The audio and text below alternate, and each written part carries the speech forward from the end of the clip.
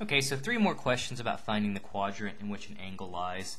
And in this case, just a little bit of different terminology. So we're asking ourselves, in what quadrant does the terminal side of these angles belong? And when we talk about terminal, terminal is kind of the end. So it's really just the same question as before.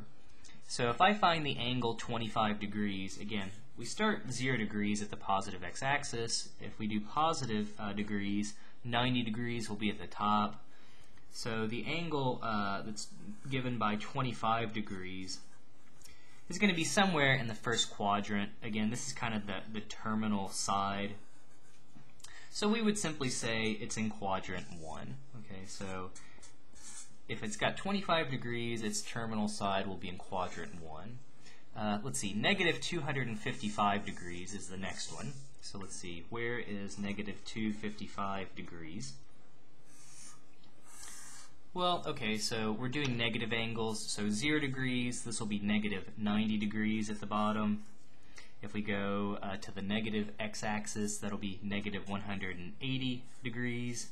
If we end up at the top of the positive y-axis, that's going to be negative 270 degrees. And hey, now we've gone too far because we only want to go to negative 255.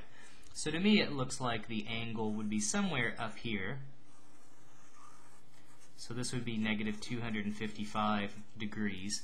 And in this case, this is again quadrant 1, so this will be quadrant 2, will be where the terminal edge belongs. So I would simply say quadrant 2 in this case.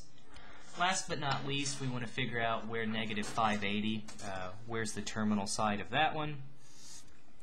Well, since we're doing negative angles, my bad, x-axis, if you go all the way around, that's going to be negative 360 degrees. So again, we're doing negative 580 here. So there's negative 360. If we go to the bottom, we'll go another negative 90, so that'll give us negative 450 degrees. If we go another 90 degrees, we'll be at negative 540 degrees. If we go another negative 90, we'll be at negative 630 degrees. And again, now we've gone too far. So negative 580, it's certainly going to be between negative 540 and negative 630. We basically need to go about another 40 degrees. So to me, if you've gone around one full time, another half a time, and then just a little bit more, you finally sort of went around negative 580 degrees. We've went around 580 degrees, but again, negative just means we go clockwise.